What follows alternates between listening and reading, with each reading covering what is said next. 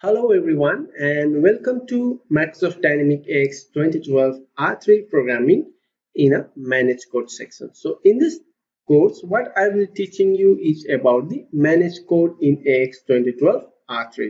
So let's go and see in a brief overview that what you will be learning in this course and what I will be teaching in this course.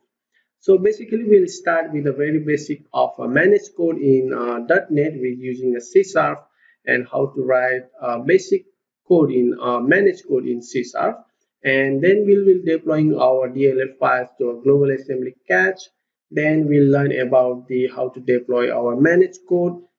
to a AX client, and then we'll learn about how to call that managed code from our X++ side. So then we'll learn about how to update a code,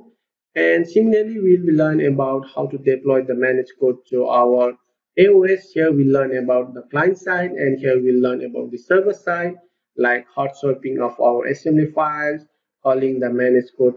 that is running on our AOS from an X++ side, updating our application update server managed code, and we also learn about the debugging, how to debug the managed code from a client and also on AOS or server side.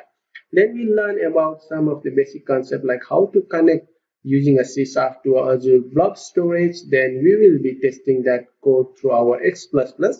and we'll also write some method to upload a file to our Azure Blob Storage, and then we will make use of X++ to upload a file to our Azure Blob Storage using a managed code. And similarly, we'll write some of the C# method to download a file from our Azure Blob Storage, and then we will use our X++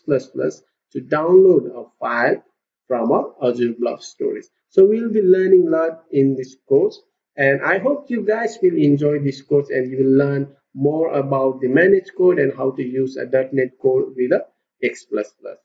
So I hope you guys will enjoy this course, and